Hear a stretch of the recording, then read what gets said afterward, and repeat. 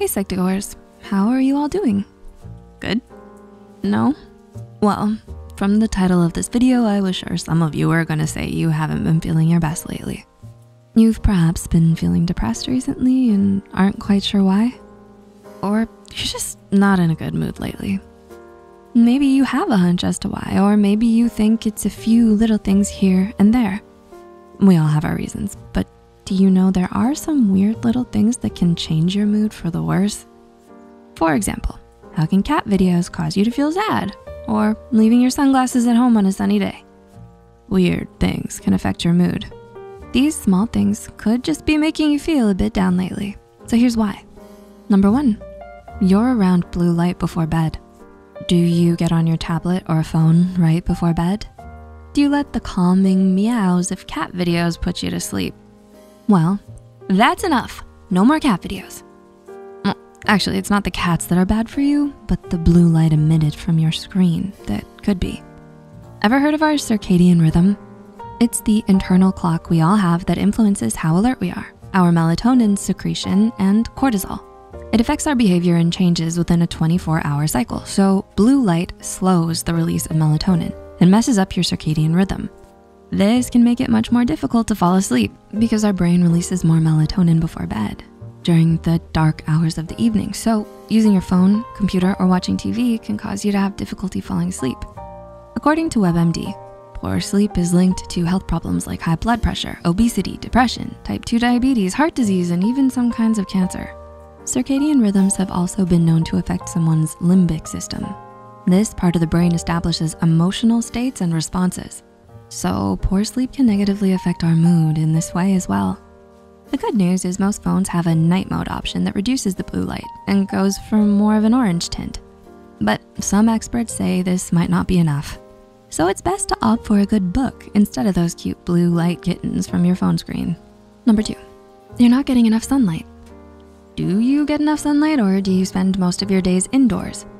You may say to yourself, but I'm away from that blue light. I don't watch TV, videos, or play games that often. Well, congrats, but not entirely, because even though blue light isn't always your friend, natural sunlight is. Our circadian rhythm can still get disrupted without enough sunlight. The less you receive, the more your body releases hormones that will make you feel lethargic. You wanna feel sleepy at night, not during the day. People often experience seasonal affective disorder because of the lack of sunlight during the shorter and darker days of the year. What does this mean? Likely more feelings of tiredness and loss of interest in the things you once enjoyed. So when spring and summer comes around, they'll usually feel a lot better because of that good old sunlight. Number 3, you're scrolling through social media too often. How often do you scroll through your social media feed per day? 30 minutes, an hour, 2, 4? Well, this could have you comparing those perfectly staged or posed photos of your friends to yourself in reality. And people in reality aren't always seen at their best angle. In an article for Men's Health, psychologist C. Matthew Nichols, PhD, suggests this is due to often viewing impression management images. These are photos that are set up to be in perfect lighting, situations, and poses so that everyone looks their best. Also, people tend to use filters every now and then too, so it might leave you comparing yourself to impossible standards, which can take a toll on your mood. Number 4, you're experiencing situational depression. Has a tragedy or unfortunate event recently occurred in your life? Do you think you're experiencing situational depression? A lot of people go through situational depression at least once in their lives. This can occur when there's a divorce or breakup, a loss of someone in your life, loss of a job, fights with family or loved ones, retirement, having a baby, accidents, moving. If you're not used to feeling depressed, these feelings that come with situational depression can be extremely new to you. Some symptoms of situational depression are low self-esteem, feeling hopeless, sad, tearful, irritable, having no motivation, losing interest in things, and having trouble making decisions, to name just a few. It's best to seek professional help or consult with a doctor if these depressive feelings or symptoms persist. And number 5, you're in the sun without sunglasses. Here's a weird cause. Have you been out in the sun all day and find yourself in a constant frown, but then that frown gets to you? You suddenly find yourself angry, upset, or sad. Maybe you're just not feeling it today.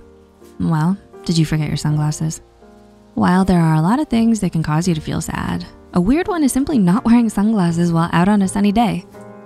That intense sun often forces one to squint their eyes and face and be locked in a frown for the duration of their time outside. This can actually cause feelings of aggression or anger to occur if you hold this facial expression, according to a 2013 research study published in the journal Cognition and Emotion. The study states, in line with data showing that experimental and unobtrusively induced facial and body displays facilitate congruent feelings, we found that participants walking against the sun without sunglasses scored higher in a self-report measure of anger and aggression compared to those walking with the sun behind and or wearing sunglasses.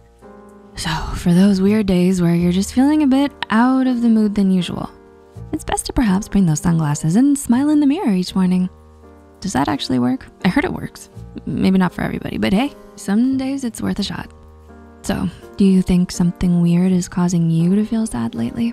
Feel free to share with us how you're feeling in the comments down below. Or do you think it's something more serious? Do you think you have situational depression, or another disorder that's causing these feelings? It's best not to self-diagnose and talk to a medical professional about how you're feeling. There are some treatments that may be able to help you. If you enjoyed this video, don't forget to click the like button and share it with a friend or someone who could use it. Subscribe to Psych2Go and hit the notification bell icon for more content like this. As always, thanks for watching.